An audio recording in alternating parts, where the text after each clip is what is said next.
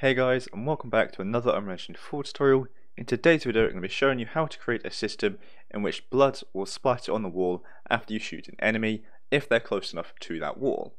So essentially when you shoot an enemy, if they're close enough to a wall, the blood will essentially fall from the enemy and splat onto the wall. Pretty simple, so let me show you what I mean by that.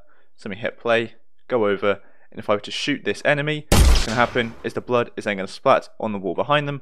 As many times as I want, is going to continue going there, and I do have different materials for the decal, but I've only got about 5 in here, so there's not that much of a random chance for each one. But if I get this one, it's not close enough to the wall, so it's not going to actually hit it. However, one thing I have forgotten to do is destroy the actor afterwards, so let me just do that, and now this should be a little bit better, so the bullet will always be destroyed, so it won't bounce off, hit me, and then do it as you saw there. So again, as you can see, it's not close enough to the wall, so nothing's happening. But with this one, it is like so. Now the blood kind of looks a little bit grey and not red, and I believe that's just something to do with the material that I'm using. And I will leave a link in the description down below to the material that I am using, so you can obviously mess about with it to get it looking better for you. But at the moment, I'm just showing you the functionality of getting this part of the code to work. As you can see, this is what we made today, and obviously the blood will also despawn after a set amount of time as well, so it's not always going to stay there and lag out your game. So this is what we're going to make today. So without further ado, let me delete this code and I'll show you how I've done it. So the first thing we want to do is obviously import our materials that we're going to use, which again is linked in the description down below, and you just add it to your project from the Epic Games launcher. Once you've done that, we're then going to open up our projectile BP or your bullet BP or whatever it is. Again, I'm using the first person example map, so for me that's going to be first person BP, blueprints, and first person projectile. You see, this is the default code we have in here. I'm going to delete it, but you can keep this as well. If you are keeping it, just delete this destroy actor and do the code after this, and also connecting it into false as well. Again, I don't want this, so I'm going to delete it. Leaving the event hit though. Because what we're going to do is we're going to come off the event hit here, and we're going to get a line trace by channel, like so, because we want to draw a line trace from the enemy to the wall if there is a wall. So this line trace is going to check to see if there is a wall, and if there is, where is that wall. So we want to draw the line from the enemy forward a bit, like I say. So that's quite simple. However, obviously we need to find out the direction the bullet is traveling in, so we know which direction to look for the wall in. So we're going to come out of the hit location, and that's just simply going to go into start for the line trace, because we want to start drawing this line from the enemy AI. And the end, we want to find the rotation that the bullet is traveling in. So to do that, we can find the rotation between the bullet and the AI. So I'm going to right click and find look at rotation. The start is going to be get actor location, so the location of this bullet, and the target is going to be the hit location once again. So wherever the bullet hits, it's going to find the rotation between that and the bullet itself. So that should work great for us so far, like so. So now we've got the rotation between the bullet and the AI, so this is the direction that the bullet is traveling in. So what do we do with this? We'll come out the return value and get the forward vector, so we know which direction it is traveling in itself. So this is the rotation. Now we need the forward facing rotation, or the forward vector from that. And then after this we can get a vector multiplied by a float, and the reason we've got the float is so that we can then increase the size of this. So essentially this is how far forward the line trace is going to go. So again, increase this float if you want it to go further, decrease it if you don't want it to go as far. So I'm going to set it as 300, as that seems to be a good realistic value for me. But again, set this to be whatever you like, and you may even want to increase or decrease this depending on what kind of bullet it is or what kind of speed it's going to do, or anything along those lines. But again, for me 300 is fine. And then I'm going to come out to the hit location one final time and get a vector plus a vector, connecting the bottom value of this addition into the multiplication of that vector times the float there, and then connecting the addition return value into the end.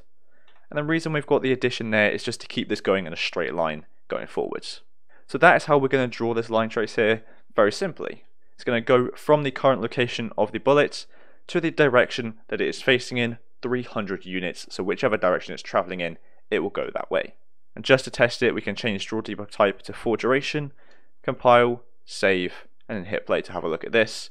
So if we go over to an AI, you can see the line trace is going in the direction that we shot it in perfectly, like so. And you can see that's how far it's traveling as well. So that's going to be perfect. So I'm going to change that back to none, compile, and save that. So now what we're going to do is see if this hits a wall or anything, we want to spawn a decal.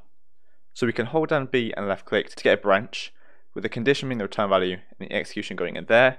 And this is the first part of that sentence I said of if it hits a wall or anything. So the return value is true if it hits something. And then the out hit, I'm going to break hit result like so, opening that up there like that, because we want to mess about with the location and the normal. So off of true of this branch, I'm going to spawn decal at location like so. The decal size I'm going to set to 50, 50 and 50. You can set this to whatever you like, but for the materials and the decals which I'm using, this size seems to be good. The location is going to simply just be the location of the break hit result. And the rotation, we want to change this depending on which side of the surface the bullet is hitting and the blood is going to land on. So we can do that dynamically. So we can come out of the normal of the break hit result and make rot from X, so make a rotation from the X axis. The return value can go into the rotation there, and that will now work perfectly for us. I'm going to close that and connect these up again like so. So essentially now the rotation will always be correct no matter which side the bullet and the blood is landing on. And the lifespan here, we can change this to be how long we want the blood to last for before it despawns. So I'm going to set it to a solid 30 seconds, but you can set it to whatever you like, and in fact actually just for the purpose of the tutorial I'm going to set it to 10 so we don't have to wait around as long.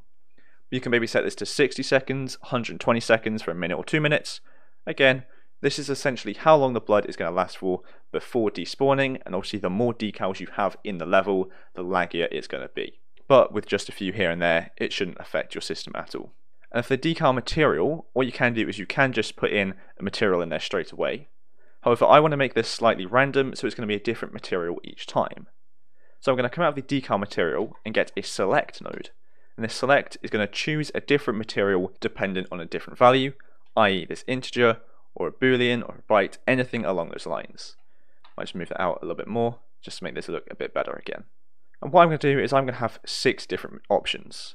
I'm going to have option 0, option 1, I'm going to add another 4 pins. So I've now got 5 options here, including option 0, so that's 6 options. So I'm then going to come out to the index at the bottom and get a random integer, like so. The max being how many different options we have. So again, I have 6 options, because option 0 is also one of them, so a max of 6. So now every time it's going to spawn a decal, it's going to choose a random one of these dependent on this integer. So if this random integer is 3, it will pick option 2. If this random integer is 5, it'll pick option 4, and so on and so forth. So each time it's different, and obviously the more options you add, the less likely it is to repeat different materials each time. Again, this is what I'm going to have. So then I can just simply put in my different materials in here. So option 0 I'll have as bloodstain 1, option 1 I'll have as bloodstain 2, and so on and so forth, just doing this for as many different ones as you want and you have. Again, I'm using the Megascans assets from the Unreal Marketplace, which I'll leave a link to in the description down below. So now I've got all of my different materials in there, very simply what I can do is after the spawn decal at location, I can get a destroy actor, which is going to destroy this bullet here, and that also wants to be connected into the false of this branch here. So even if the bullet doesn't hit a wall afterwards, it's still going to destroy the bullet because it has collided with something. So I'm going to compile and save, and that should be the code done and working for us. It's very, very simple. So essentially when the bullet hits something, we're going to continue that location traveling from where it hits, and if it hits a wall or something, it's then going to spawn a blood decal at the location and destroy the bullet. And if it doesn't hit a wall, it's not going to do anything but just destroy the bullet.